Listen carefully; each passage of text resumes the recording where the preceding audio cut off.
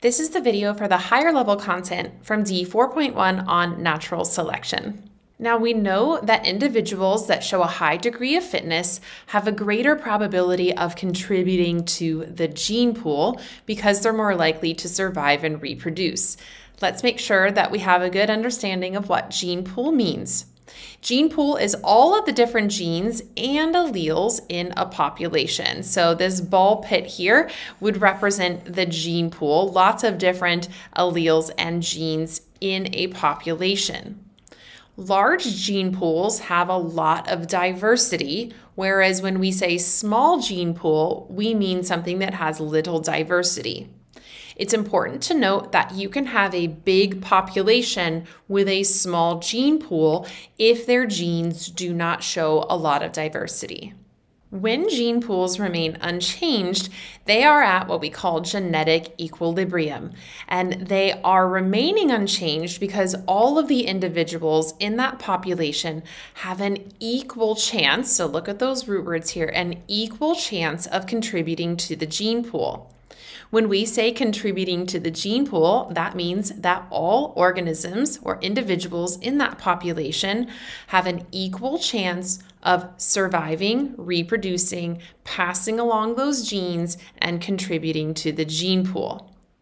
Natural selection disrupts genetic equilibrium, okay? And the reason that is because natural selection involves individuals having an advantage. So in genetic equilibrium, it's an equal chance. Natural selection gives individuals an advantage, making it more likely for them to contribute to the gene pool. So for instance, I've shown this example here of antibiotic resistance, that without the antibiotic, all individuals have an equal chance of surviving, reproducing, and contributing to the gene pool. So we would expect the proportions of resistant and non-resistant bacteria to remain the same. Once there is a selective pressure, and in this case it's the antibiotics, some individuals will have an advantage over others, and then they will reproduce more often, which changes the gene pool. So you can see how the gene pool has been disrupted here by natural selection. And you can really see this very clearly in examples using databases showing certain alleles. So we'll look at two alleles in humans, and they are in relatively geographically isolated populations. So let's take a look first at this one that you might be more familiar with. So I can take a map of sickle cell alleles, and I can put them into a visual to show the geographic distribution. So we can see that there's a high concentration of sickle cell alleles in certain geographic areas. Well, that's due to natural selection pressures giving individuals that have that allele some kind of an advantage. So in this case, it's anti-malarial properties. So again, the point here is to note that if we consider the entire human population as one population, they are not in genetic equilibrium. Not all individuals have an equal chance of surviving, reproducing, and contributing to the gene pool. That in certain geographically isolated areas, there is a definite advantage for having that allele. The same can be said with this alcohol dehydrogenase allele. So that's an allele that deals with the breakdown of alcohol. And you can see, again, examples of that allele being very much more common in some areas compared to others. The function of the allele or the function of that gene isn't what's important. What's important is that you understand if there's an unequal distribution, that there must be some advantage for having that allele, which is a great indicator that natural selection is taking place and disrupting that genetic equilibrium. One of the extraordinary parts about Darwin's thought process was that he understood that this mechanism of natural selection must require heritability, right? The ability of parents to pass along information to their offspring.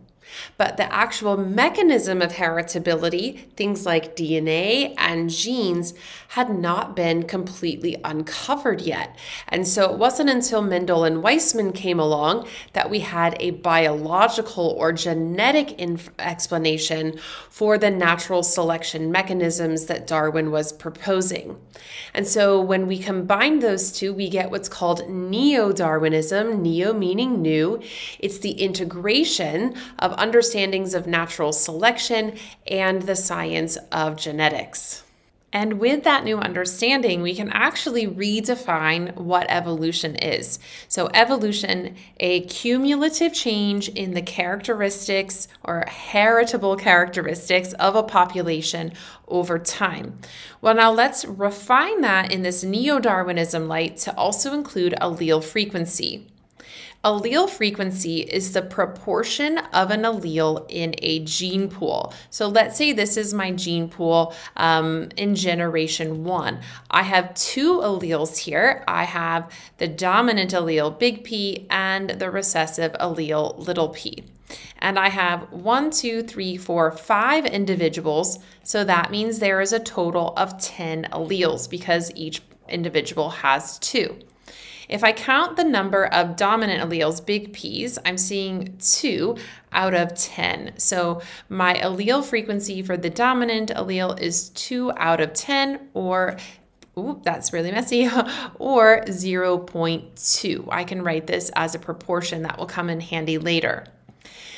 For the recessive, that small p, that is 8 out of 10 alleles are this small recessive p, and so that gives me an allele frequency of 0.8. And if I do that for this next generation, what I'm seeing is a change in allele frequency, that this dominant allele is becoming more common, and this recessive allele is becoming less common, or representing a smaller proportion of the alleles in my population. This is evolution. Evolution can be redefined as a change in allele frequencies of a gene pool. Does it mean a new species has developed? No. Does it mean that some new trait like wings has suddenly appeared? No. Okay, so this is a much more nuanced way of determining whether or not evolution is taking place. So if I want to know if evolution is happening in a population, I would need to see if there is a change in the allele frequencies. So I've just showed you kind of a simple example. The reality is that many traits, that especially the ones acted on natural selection, are going to be polygenic in nature. They're going to be controlled by many genes. And so we're going to see a range of phenotypes, usually distributed normally in this bell curve, with most of them being geared here towards the middle.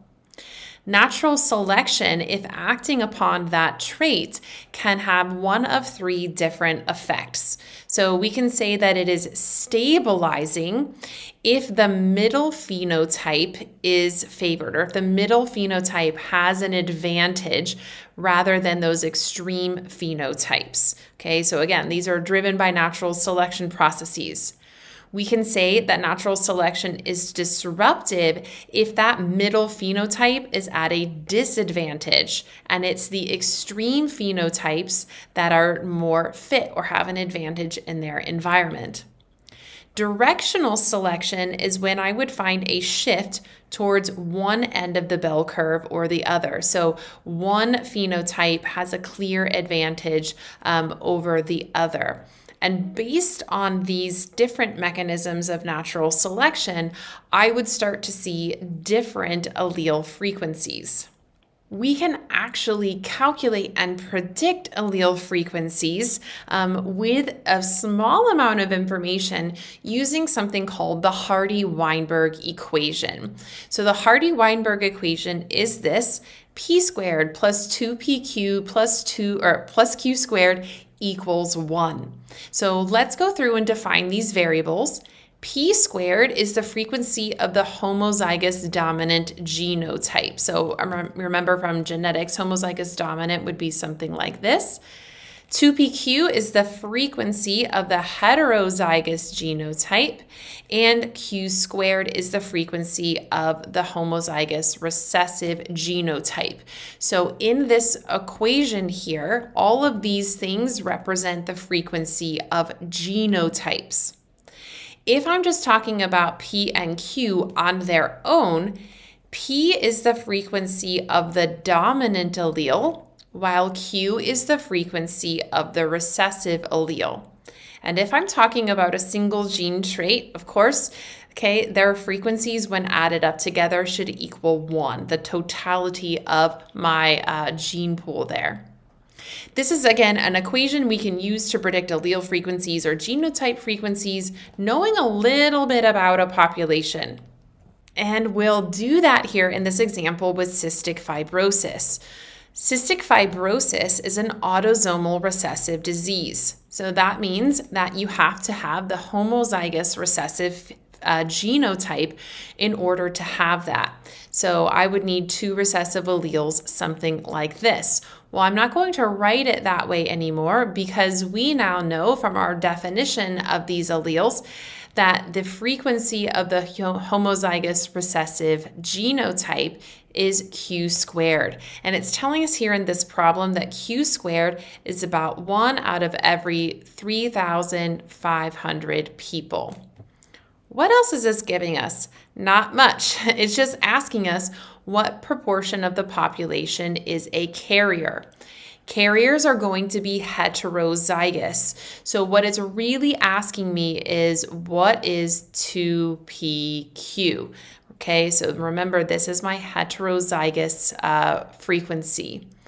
All right, well, before I can do that, let's go ahead and change q squared into q. So if q squared is equal to 1 out of 3,500, in order to find q, I need to take the square root of that, okay? And that is going to give me about 0.0169. So that is my q. What I also know is that q plus p has to equal 1. So now that I know my q, I also know that p must be 0.9831. This number for q plus the number for p must equal 1. If I'm trying to find out the carrier, that's 2pq, what I would do is I would take 2 times my number for p, 0.9831, so that's my p, and then I would multiply that by my number for q, which is 0.0169, and I'm getting about 0.033. So this is the proportion that is a carrier. That's my 2pq, 0.033, or about 33 out of every 1,000 people in this population that is described by this problem. Now, the Hardy-Weinberg equation has a lot of assumptions for it to work, but it's really powerful. Let's just think about these. This is only going to apply to genes that have 2 alleles. So something like blood type, where there are 3 alleles, we would not be able to use this equation. We also have to assume that all of the following conditions have been met, that there are no mutations, so no new alleles, that all of the mating is random. That means every individual has an equal chance of passing along their genes. Genetic equilibrium is basically what we're getting at here, that there's no immigration or emigration. We're talking about a very large population, so any like small bits of passing along genes, it doesn't have an effect on the larger gene pool, and that there is no natural selection. So again, if the Hardy-Weinberg equation accurately predicts the reality, then that population is in genetic equilibrium. All of these things are describing genetic equilibrium. So in that previous example, when we were given the proportion that have cystic fibrosis, and we were able to calculate the proportion of people that are carriers, If our prediction using the equation actually matches what we are seeing in reality, then no natural selection is taking place and that population is in genetic equilibrium. If we were to calculate that percentage and then measure it in real life, and it's not a match, then that tells us that one of these conditions is not being met and that population is evolving. So the Hardy-Weinberg equation is really a powerful tool to help us look at real data versus expected outcomes, and to be able to determine if that population is in genetic equilibrium or if evolution is taking place.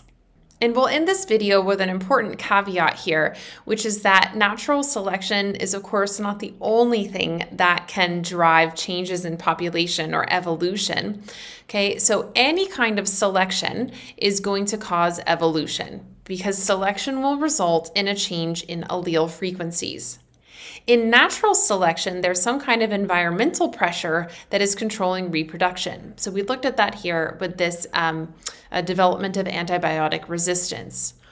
In artificial selection, humans are controlling the reproduction in order to get desirable traits. So this is the thought behind domestication of plants and animals, that if I control who gets to reproduce to make the next population, that population will have different allele frequencies than the original one. The result is the same. Okay, evolution and a change of allele frequencies. What differs is the mechanism by which that takes place.